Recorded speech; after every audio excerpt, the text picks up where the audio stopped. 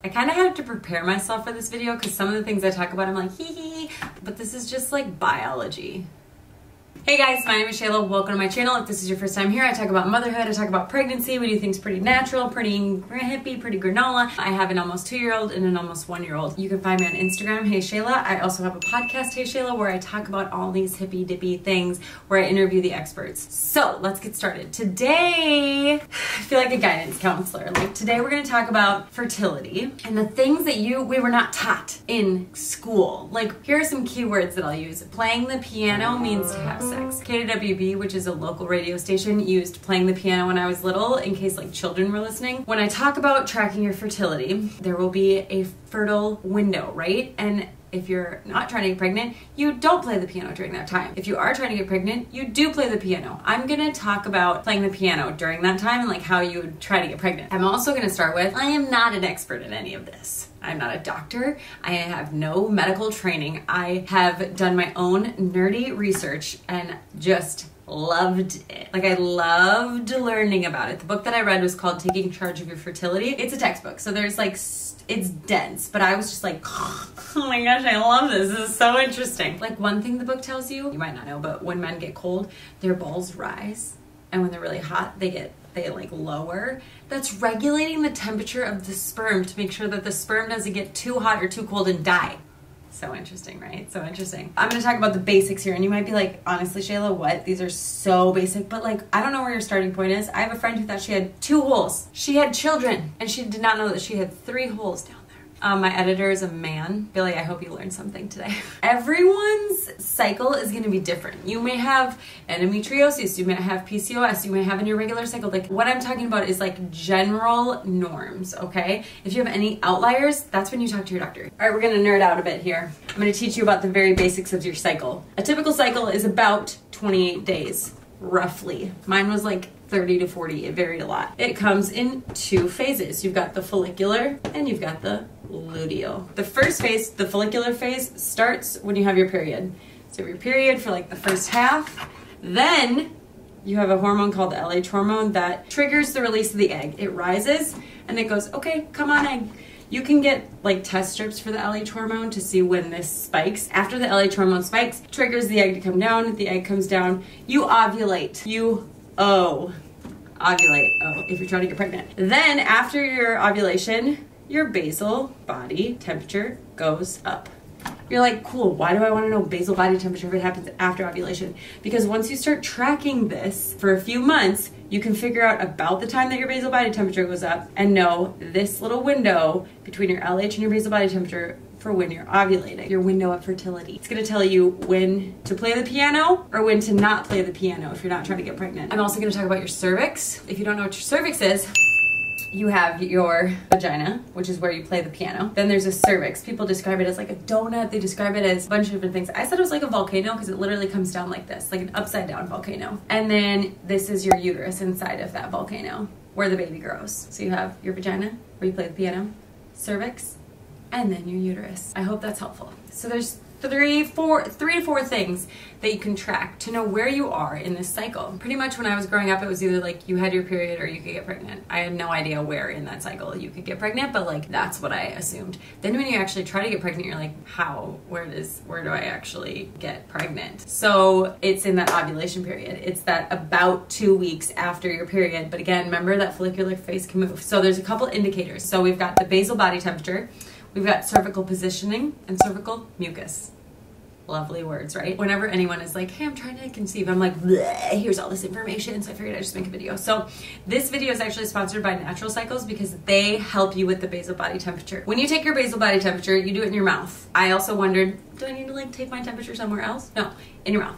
And it's the first thing you do in the morning before you even get out of bed. You want to make sure that you get a thermometer like Natural Cycles that has the 0.00. Those are the numbers that are mostly moving to know when that temperature spikes, because it doesn't move a lot. It moves within like a couple of degrees, but you can see it spike. I'm not even going to show you my Natural Cycles chart because I'm still breastfeeding, haven't gotten my period yet, 10 months postpartum. It took me, I think, 14 months and night weaning to get my period with my first. I'll show you like what the natural cycles chart looks like. So it says your cycle starts on the first day of your period. Ovulation happens around the middle of the cycle, but this day can change depending on the pattern of your cycle. Then sperm can survive for up to 5 days in the female reproductive system. This means you are fertile for 6 days each cycle. So 6 days before you ovulate up until you ovulate. This is known as the fertile window. After ovulation, basal body temperature rises due to hormone changes. The algorithm uses this temperature to detect and predict ovulation. At first, the algorithm mostly gives red days. However, as you learn your cycle and detect ovulation, it will give you more green days. The more you use it, the more like zeroed in your fertility window is. It's a thermometer, and then you enter your temperature in on an app. So if you're using it as birth control, it's obviously hormone free. Otherwise, it's like a personalized fertility tracker. So the other things are like cervical tracking, and that is a little bit harder to figure out. It's more subjective, like you have to learn and do it consistently. Natural cycles is like, we're not gonna rely on that. We're gonna rely on the actual numbers of your basal body temperature to figure out when you're actually ovulating. So if you're interested in starting to track this and figure out your cycles, you don't have to like do it to get pregnant. You can do it to not get pregnant and just to kind of start to learn your body. The cervical stuff next is also kind of interesting. So that's number 1, basal body temperature. Second is cervical positioning and openness. This one's a little more invasive. It's not just a thermometer in your mouth. You're going to stick your fingers up there and feel around. And I have a friend who's like, hard pass on that. Absolutely not. I will not do it. I think it's fascinating. You need to do this a few times to understand it and track it, because it's positional height. So when you are about to get your period, your cervix will be really low. When you're ovulating, your cervix will be really high. Your cervical positioning, open and firmness, okay? When you have your period, your cervix will be low and hard. They say like the tip of your nose. When you are ovulating, it will be high, soft, and open. They call it show. So this is how I try to remember it, because I'm often Googling this like every month. So you've got your uterus, the cervix, and then where you play the piano, right?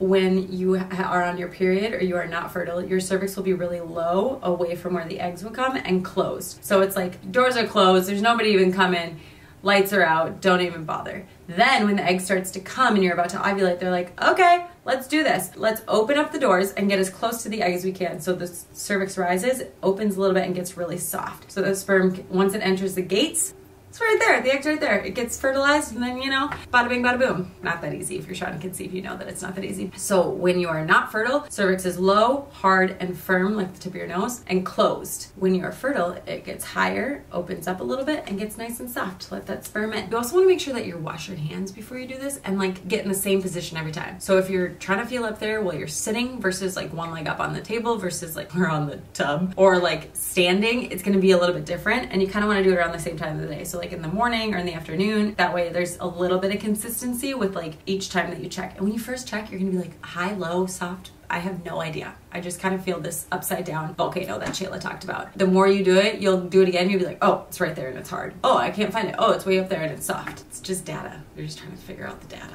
Then we get to the third thing, which is cervical mucus. This is less invasive. You don't have to put your fingers up there. So this changes based on your cycle as well. We all know that when you menstruate, the cervical mucus, the stuff coming out, is just blood, right? It's that nest shedding, saying, oh, we did not get an egg this time. Let's get ready and build the nest again next month. When you're not fertile, it's gonna be really dry, really like glue, tacky. As you get more fertile, it's gonna get like wetter. It'll be more like lotion instead of glue. So then it'll be like egg white. So it'll be clear, but still really thick. You're ovulating. And then when you're done ovulating, it'll go back to like getting dry and sticky. And in my mind, I think of it like this. The water is gonna help the sperm get up there, right? So it's really dry and sticky when it's like, nah, doors are closed, don't worry about it here. And then when it's like, okay, we're ovulating, come on in, here's all the water, just swim your way up. When it's watery like that, it's to help the sperm survive and like get to the egg. These things you can just see based on like discharge. You can like get some mucus and people will put it between their fingers to see like how the consistency of it. I'm like, oh, that's too much, but going and feeling your cervix, no problem. So everybody has their limits. Then you can also order like these hormone strips. So you've got the basal body, you've got the cervical height, openness, and firmness, and then you have the cervical mucus. Then you can do like the hormones, and there's a bunch of hormones that go on during your cycle that I know nothing about, so I can't really talk to any of that. That's another way to track things. And once you start tracking this, you like learn a lot. I have a friend who's like, we were trying to get pregnant, so we just played the piano every other day. And I was like, If you don't want to play the piano every other day, here are a few things that you can track to know like that 6-day period, and then you can play the piano every day. Unless you want to play the piano every day, just keep practicing that piano playing. But if you want to know when to really make that piano playing count, this will give you the window. It'll give you a bit of an idea, and it's just interesting to understand in your body. And then what's interesting is if you are trying to conceive, once you get pregnant, that temperature stays high. If it drops, it probably means that you're going to get your period. Your cervix also stays high and soft. And if it drops and gets hard, then you're probably not pregnant. I tracked mine and I was like, cervix is high, cervix is high, cervix is high, cervix is high. And then I took my pregnancy test and I was pregnant. So it's kind of an interesting way to know if you're pregnant or not. I'm sure I missed things. This is not meant to be a comprehensive guide. This is meant to just like plant a couple seeds and be like, hey, did you know? Did you know that your basal body temperature is a thing? Did you know that your cervical positioning is a thing? That your cervical mucus is a thing? That you've got hormones that are moving all throughout, and you can get more into that. I just haven't. Did you know? If you didn't, now you do. I hope this is helpful. I think this information could be really good for like people in high school just to start to understand their bodies. I think it could be good for people who are trying to conceive, who never learned any of this stuff and are just learning their bodies now. Please share anything that I missed, and I will see you guys next time. Bye.